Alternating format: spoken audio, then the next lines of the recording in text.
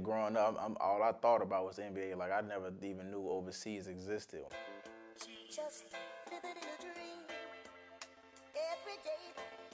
Growing up, I never envisioned playing overseas. Of course, you go on the basketball court and you dream about being a certain player. My thought process right after going to college was getting drafted to to go to the WNBA, but that didn't work out. I wanted to play in the NBA, but it wasn't panning out like I thought it would.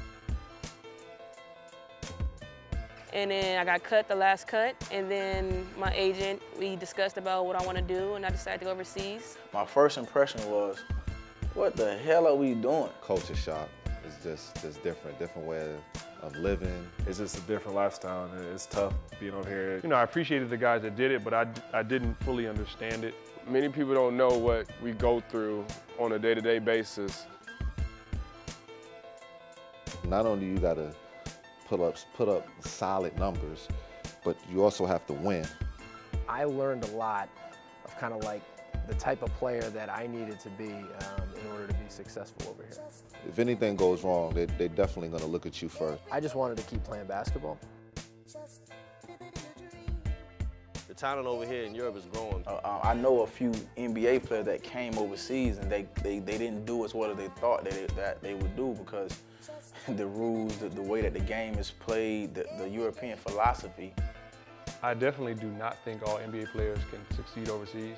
The guys who are on the bubble of the NBA or struggling to make it into the NBA and come overseas, don't think it's going to be a cakewalk where you're just going to be getting 30 or 40 every night, because that's not going to happen. A lot of America's mindset is like, they over here, but they really don't want to be over here. The fans overseas are very passionate. I've seen fans throw things on the court, spit at players, throw water bottles.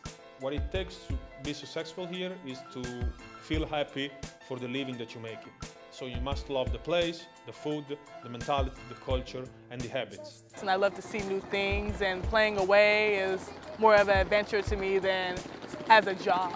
My agent called me one time, I was like, yo, it's a job in Iraq, man, pretty good money, you want to go? I'm like, no. My first year in Turkey, I did not have an apartment for the first 2 or 3 weeks. We sacrificed so much to come over here, being away from our families, our loved ones, our friends, our home. It's difficult, and you have to be really, strong-minded and mentally tough to be away for so long. I love it. I always wanted to travel, even as I was a kid. I didn't know I was going to be doing this much traveling, but I'm happy that this is the path God decided me to take, and I'm just going to milk it as long as I can, because when I'm done playing, there's no coming back from that. You can be a musician, you can retire from music, but you can always come back, because those are talents and skills that you can always use. Once you're done being an athlete, Father Times kick in. You better make sure you take advantage of this great opportunity God give you these talents to, make the best of it while you're still young.